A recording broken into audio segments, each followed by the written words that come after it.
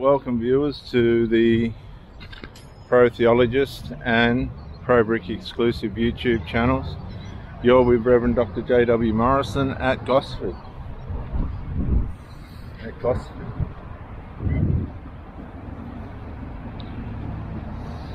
going to get windy here today, 20 to 30 knots.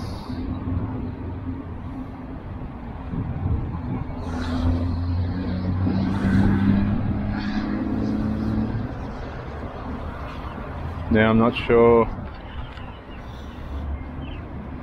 what your life story is or where you're up to or how you've got onto this video, but what I do want to say to you is no to drugs and alcohol, no to substance abuses, no to medications that aren't prescribed. I'm an advocate of staying straight. I think you need to stay straight because you don't want to alter your mind. That's what this is all about. Mind-altering drugs to bring you down, to give the devil his way in your life so that he can take you off track. As we look at these ducks, look at these ducks.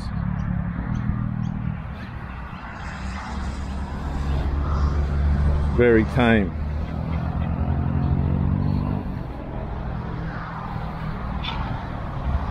You could be going through a breakup by consequence of alcohol, substance or medication abuse. I lost a marriage through medication abuse, a relationship, I believe, through weed abuse. I've seen early in my life a lot of people lose their lives through the use of drugs and other substances. And most of all, I've seen them lose their relationships because women won't tolerate these people who want to abuse themselves with drugs. There's just one group of women that I've noticed that will allow this, and these are the ones that do it themselves. So what they'll do is they'll find a person that's into the same abuse, drug abuse or substance abuse, and they'll have what's called a transactional relationship. You've got yours and I've got mine. But what this does is it degenerates the structure, the substructure, the foundation of the relationship. But some of these relationships are actually built on the premise of substance abuse. And somehow or other these people seem to know how to navigate themselves under the influences of these drugs. But I've never once seen a relationship last that's been dependent on drugs. Not once. Never. I have never seen once a relationship last built on the substructure and foundation of drugs or alcohol. How are you, mate? This doesn't work. Does not work. How's the shoulder? You're running really well, like you're moving along. I saw you coming up there. I always move pretty fast, so it's good to get back to. When are you going again? On Tuesday, but I leave during Monday. All the best, eh? Yes, I'll see you. What's your name? Jason. I'm Michael Lana. Yeah, Lana, yeah. Yeah, Jason. I'll see you when we get back. Okay. You'll still be here, Peter Wilson. You'll be 100% by the time you get back. You really do. You've done a great job. I speak to my instructor at home.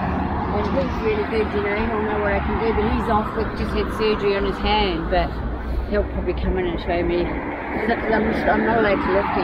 Yeah. So I don't know how I'm going to get a weight on my shoulders anyway. But you haven't rested on your laurels. Yeah, good. So I'll see you later. Yeah, have a good time. She injured a shoulder, serious injury to the shoulder, and she just has kept at it, and she's come so far. And this is what I mean, micro incremental steps to healing. You can heal. You can heal. The Bible says by the stripes of Jesus we are healed. So you can heal. There's no issue with that. You can escape drugs. You can escape alcohol. That's not going to be an issue. It's not going to be a problem. It's not going to be a problem. It's something you can do. It's something you should do. Because time won't wait for you. Time's a respecter of no person. Time does not respect any person. Not even the Lord himself. They took him out at the age of around 33. The only thing that he had that we didn't have was the fact that at that point he rose from the dead. Our resurrection will come when he's ready. But he rose from the dead.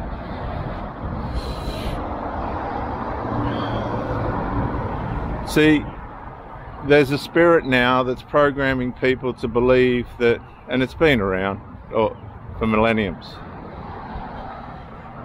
but we haven't learned. There's a realm of influence, the spiritual realm, a dark realm of influence that people don't even know that's working against them. There's principalities and powers assigned to find gateways into people's lives, right? To condition their minds to think that alcohol, drugs, and reckless sex addiction. Sex addiction's a big one too. That's destroying people. Combine all these together and you get aging. People age. And they die too, before their time.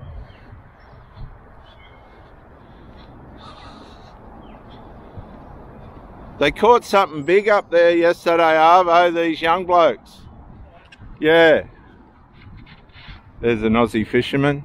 What are you fishing for? Brim and that? Blackfish?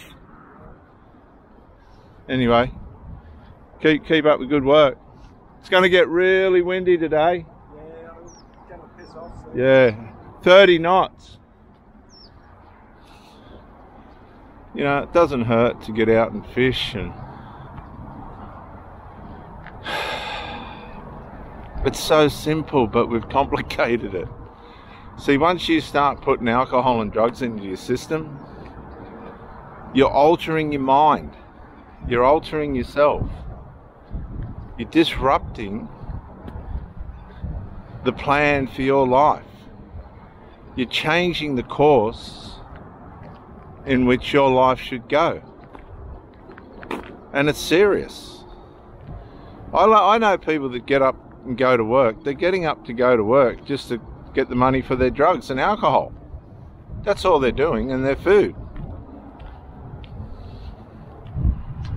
Everything else has slipped through their fingers. These people at 20, 30, 40, 50, 60 years old, they're never going to change. They're maladaptive, functioning addicts, but they're not functioning the way that they should. They're just called functioning addicts by means of a term that says that's meaning they can come into the community and you can't really tell, but if you've got half your wits about you, you can tell, and you hear of all the stories where they've lost their jobs and all the rest of it. They get booked and they're under the influence of alcohol and weed. Australian law, man, we don't muck around over here.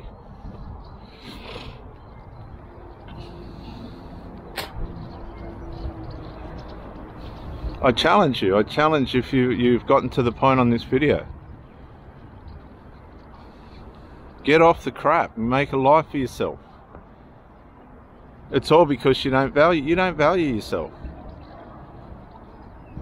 If you valued yourself the way that you should, you wouldn't be doing what you're doing to yourself, and you're affecting the people that are allowing you to come into their lives. You're taking for granted yourself, and you're taking for granted the people that are coming into your life with your covert chameleon way of hiding what you're really doing. You're lying to yourself, thereby you'll lie to others, and you're deceiving people, but most of all, you're being left behind. And that's the most horrible feeling anybody could have, the feeling of being left behind. And that's what's happening to these substance abusers. People are more educated about it now than ever before. For the most part, society and community and the law has had enough of it, the damage that it does to people and the carnage that it causes in the lives of these people. You see, you haven't resolved anything in life until you've resolved yourself. And what you'll find is a lot of alcoholism and weed abuse and these other recreational drugs and the overuse of medications. These people are dead set pathological, they're psychological, they're beyond narcissists. They're at the mercy of their carnal nature. They've opened themselves up to the complete whole influence of their sinful nature, and their sinful nature is just running it for all it can get. It's wasting these people's lives. Now, if people are wasting their lives, what do you think they're going to do to yours if you get involved with them? That's why they say don't get involved with alcoholics or addicts or narcissists or all these pathological types. If you can see the little swallows and sparrows flying around there, they're beautiful little birds, playful, because they'll rub off on you. The Bible says bad company corrupts good character. I'll see if I can get a little bit closer for you. Bad company corrupts good character. There they go. They're too timid, these ones. You can't get that close to them. But they'll play around and they'll stir you up and dive bomb you, and it's so fun. Bad company corrupts good character. There's nothing you can do to change that. It's just what happens. We can't change that.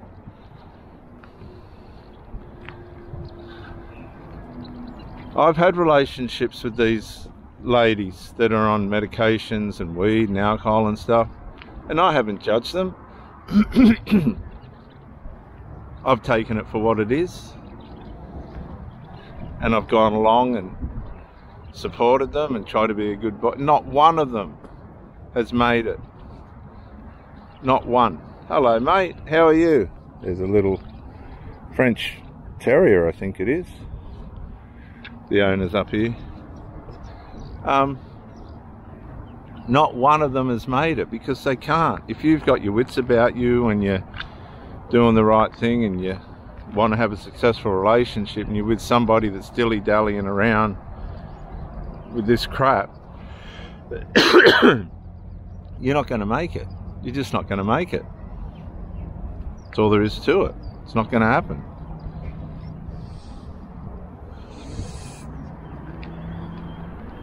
It's just not going to happen. How you going, mate? Morning. Is that a French one? It's a quarter French, 3/4 pug. Yeah, because my daughter just bought a Boston Terrier. Oh yeah, yeah. It's more of a slim one, isn't it? Yeah, yeah. And they've got the floppy ears like that one. Well, this one's ears stand up. Oh, maybe oh, okay. Yeah, that's what I noticed about. I was looking at that. I'm pretty sure the Boston's supposed to have the floppy ears. This bloody thing's got ears like, might be a bit of a crossbred. Well, I don't know, but I mean the Frenchies usually got the pointy ears. Yeah, right. And the Sabigs, I mean, I thought they both had pointy, but I said to some guy walking his dog, I said, "Oh, is that a Frenchie?" And he said, "No, it's a Boston, and they're floppy ears." That's it. Maybe, unless that was a strange one or something like that. Have a good day, mate. The wind's starting to come up out there, further down the bay. So there are places you can go and counselling you can get, and things like this. But I think for the most part, from my journey, when I was young and I watched all this, it comes down to a personal revelation within the person themselves. And once they get that revelation and they start to come out of the shadows and the dark, the world's their oyster. I've seen these people turn from hating themselves to really taking life by the horns. They just take life by the horns. And then they become evangelists with the message of try and get off the shit. They call it the shit. There's channels on YouTube that can help you. Heidi Rain, she's in America, but I think you can correspond with her. There's Put Down the Shovel, very successful YouTube channel to help alcoholics and drug addicts.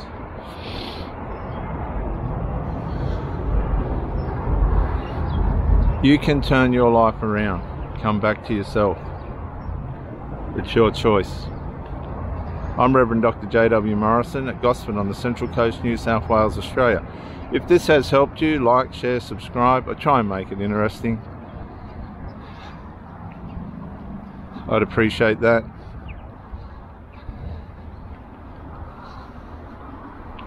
But be aware, there's people out there that are harming themselves, and that's always the first indication that they will harm you one way or another. They will harm you. I'm Reverend Dr. J.W. Morrison again, on here for Pro Brick Exclusive and Pro Theologists. Thank you for joining me, and bye for now. The Jehovah's Witnesses. I'm Reverend Dr. J.W. Morrison, Gosford, Central Coast, New South Wales, Australia. The Jehovah's Witnesses. A serially deceived group of people from a religion that was founded in America. It's parasited its way around the world. It's a religion run by business. The religion aspect of it is just a shop front. It's a place of theological abuse, which then spreads its tentacles into child sexual abuse, the practice of lying, the practice of false prophecies, the practice of doctrines that bring death to people, e.g. the blood doctrines. They think the world outside the Jehovah's Witness organization is what they describe as mentally diseased. I would argue that. I would say to some extent it's the other way around. I think the Jehovah's Witnesses theologically are definitely in trouble. That's why they're described as a cult, not as a common denominational Christian religion.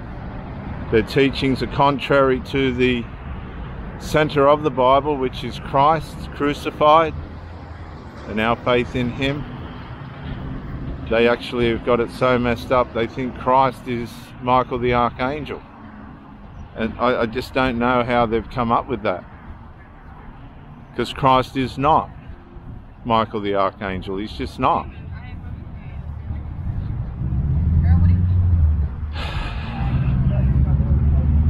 Can't understand how they could even come up with that concept. And I don't want to understand. It's 101, Christ crucified. The Jehovah's Witnesses are taught to lie, and if they go into theocratic warfare, they will lie.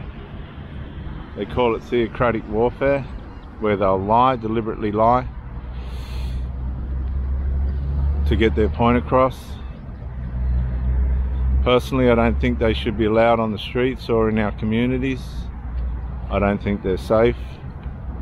I think they're a threat. I think the activities that go on in their kingdom halls, for the most part of it, are corrupted and have nothing to do with Christianity.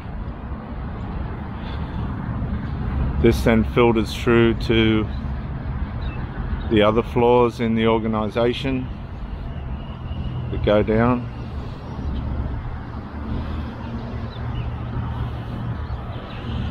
It's a organisation where the cognitive dissonance is part of what they rely on, because the members depend on, the organisation depends on the members believing the lies. If they don't believe the lies, then they will be shunned. And if you're not shunned, you'll be disfellowshipped. If you're not disfellowshipped, you'll at least be sent to the back of the hall until you come back into line. That's the manipulative ways of this organisation. They lie, they cheat, they scheme. They try and control their members. They want their money, that's for sure. The members build kingdom halls, and then the Watchtower's been selling the kingdom halls by the dozens, by the hundreds actually, across the world.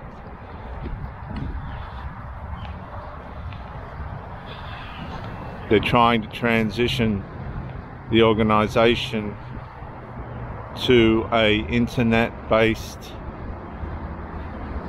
business, which will protect them from all the lawsuits that they've got from their members and pedophiles getting access to the children and sexually abusing the children. They've got court cases all over the world for child sexual abuse. When the Australian Royal Commission was on, there was 1,000+ cases. I encourage you to look up the Australian Royal Commission on YouTube if you doubt what I'm saying.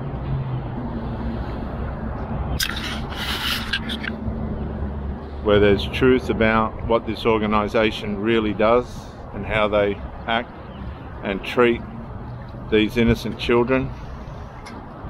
I've seen Jehovah's Witnesses in this car park behind me after I've confronted them about some basic, simple, foundational Christian truths, run out of the car park screaming and yelling. The only way I could describe it would be demonised. They appeared to me to be demonised. What I saw was typical of what happened in the Bible when Jesus confronted demons and people were yelling and screaming and frantic. That's how I describe it. That's what I've seen these Jehovah's Witnesses do. What frightens me is some of these Jehovah's Witnesses run childcare centres. If you could be a fly on the wall. The length they go to with their false prophecies and the damage that it's done to the lives of people is irreparable. They're not the organisation that will run up and say so. They won't say sorry. That gives it its narcissistic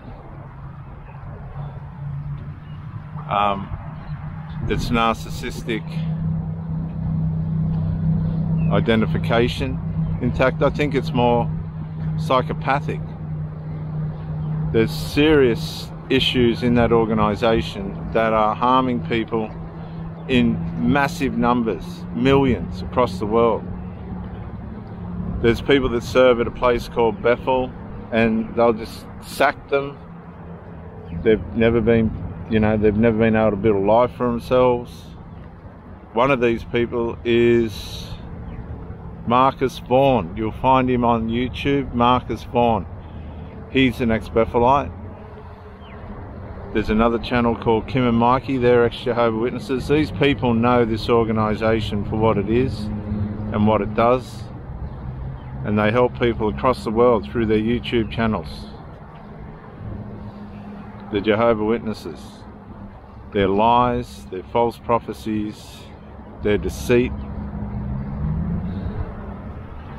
and their theological abuse, their child sexual abuse, their two-witness rule, which leaves children at the mercy of pedophiles, because if they don't report with another person that's seen what's happened, they aren't believed. The police should be rung straight away, but they don't do it. There's the shunning policy where people are shunned from their families because they don't submit themselves any longer to the Jehovah's Witness lies.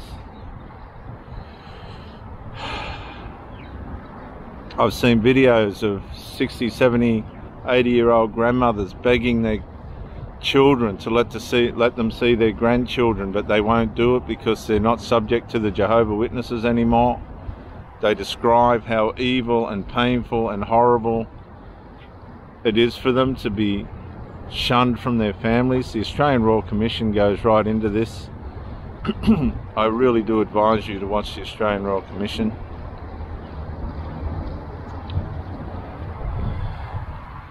And the pain and agony that this organisation has caused people now for over a century, as I said, is unfixable. The organisation really does need to be shut down as a religion, because it's not. If it is a religion, it's not a Christian one. It can't be, because it's just not, for its deep-rooted beliefs, Christian. It's just not. They've got it all wrong. They've got the Old Testament mixed up with the New Testament and all sorts of this idea that you can't have a blood transfusion. It's not even in the Bible. It's possible that over 100,000 people have died just from the idea that you can't have blood, and these people are running around advertising it. They've got teams in their kingdom halls that will go to the hospital if somebody's reported to possibly need a blood transfusion. They've got, well, I think they're called HLC teams that go in and make sure that the members do not have a blood transfusion.